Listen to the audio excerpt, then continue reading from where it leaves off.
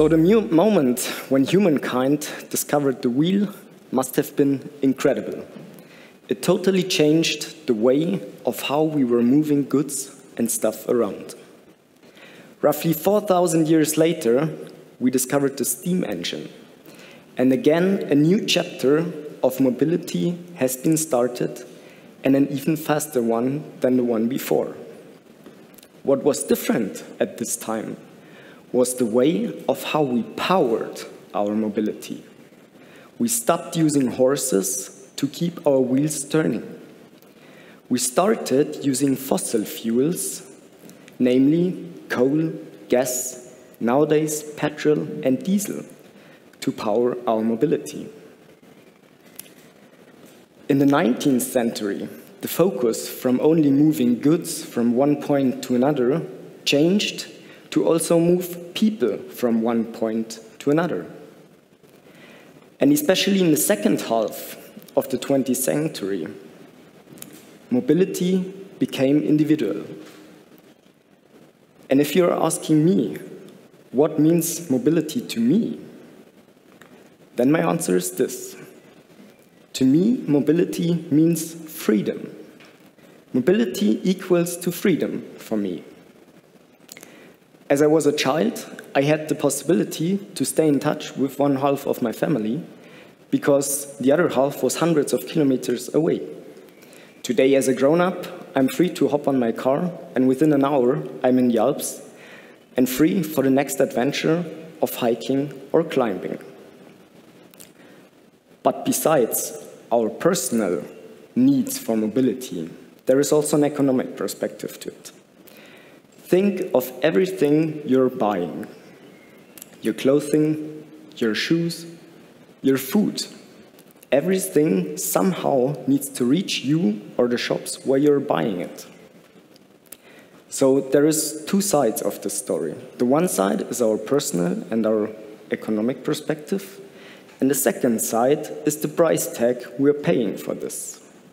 And on this price tag, we can read that 15 to 20% of global CO2 emissions come from mobility. And as a result, mobility is the second largest emitter of CO2 emissions. And with this, we managed to get into the climate crisis. And now we are forced again to open up another chapter of mobility, which at this time must be called the electrification of mobility.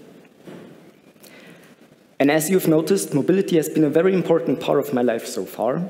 And due to that, we even, together with 3 friends, founded a company who's active in this field. And we didn't start this new chapter of mobility, obviously. Roughly 15 years ago, in 2008, the first electric cars, commercialized, hit our roads. And that was when we started. Now, 15 years have passed. The question is, what have we reached so far?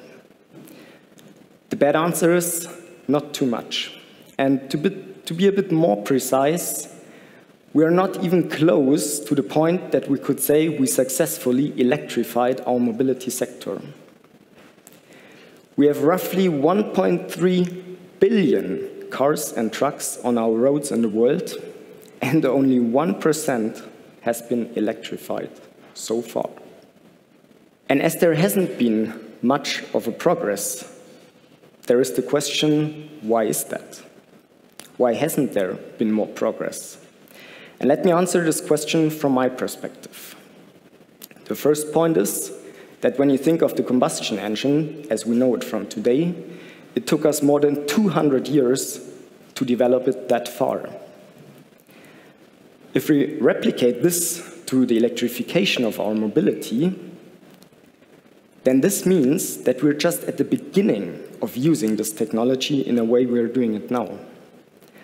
I don't want to say that it will take another 200 years to successfully electrify our mobility sector. But what is true for sure, that there is still a huge space for improvement and innovation. The second point is, centuries have learned us that mobility has the purpose to move us or to move goods around.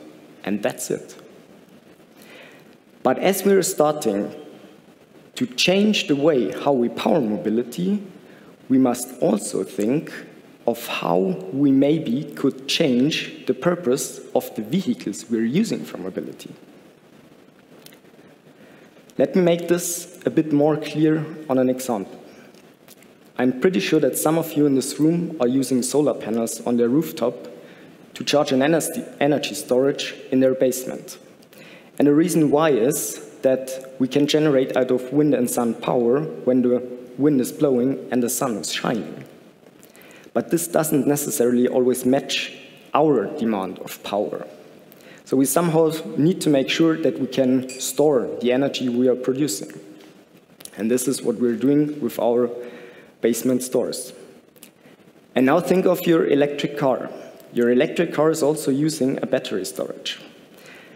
And the capacity of this battery storage in your car is most of the time significantly higher than the one you're using in your basement.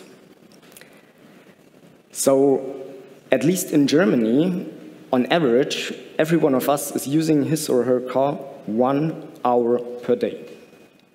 So basically, there is 23 hours left per day where you could use your car for a different purpose. And the energy storage, which is in your car, using for a different purpose. So does it make sense to you to only use it for 1 hour per day? I guess no. It doesn't make sense. And that's what I'm talking about. Changing mobility doesn't simply mean to replace a combustion engine by an electric motor and a fuel tank by a battery. That's not the way. When we change the power of mobility, we also must rethink the purpose of how we are using our vehicles, which in the future will be in millions on our street. So to extend the example I gave you before, imagine you're having an electric car. In the morning, you're driving to the office and plugging your car to recharge it, obviously. So at this point, your car gets a part of the public electricity grid. But it's only a one-way connection, so it can be charged. But what if we would have the possibility to make this a proactive, both-way connection, so that we not can only charge our battery in the car, but also use our car as a part of our daily power supply. So if the car has the possibility to feed back electricity, it also has the possibility to provide a really important part of our daily energy consumption. And this is, of course, not only true for public grids. This is exactly true for your home grid. So your huge energy storage you have in your car can also support your home energy supply, obviously. And that's the point where innovation happens. That's the point where we break with given concepts from the past and where we make real innovations. And an innovation is not an improvement, like I said before, that I'm simply replacing components, basically with the same purpose. It is getting out of the boundaries which were given before and getting into new fields. And to reach this goal, there is one extremely important point needed. We need people who are willing to take action. We need people who are willing to get told over and over and over again that their idea is never going to work. So imagine yourself 200 years ago. I'm standing here, not talking about battery storage in a car, but talking about the first combustion engines. Obviously, some of you would have said that this is never going to work. But see where we are today. Of course, it was working because the person who were working for it had passion and was convinced that this concept is going to work. And that's the point we need to reach today, and that's the point where we need the people who are willing to take these actions. And getting told that a concept is not going to work is basically my daily business when I'm working for our company.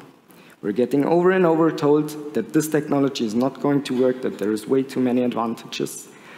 But I'm convinced that our concept is going to work and that our concept can have a positive impact for the future of our mobility sector.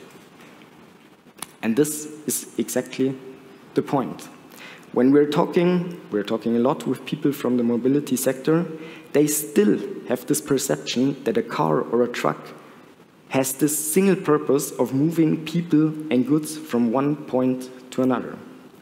So in this industry, we need to reach the point when enough people got their mindset a step further so that they say, okay, there is really more than just moving people and goods around with a car.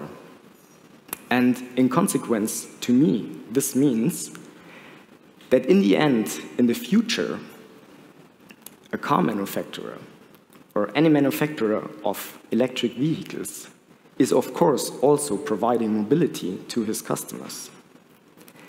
But what he also must do, and there is not a can do, he must do this. He also must provide energy storage and also energy supply in a smaller and a bigger scale. And of course, this is something the industry needs to understand and to implement. But today, I'm inviting you as politicians working out guidelines and laws for the future of our mobility,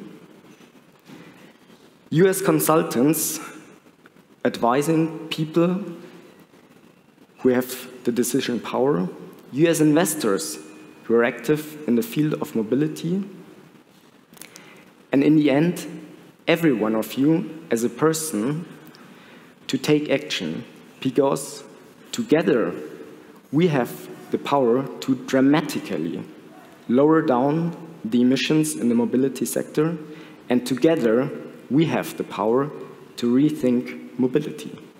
Thank you.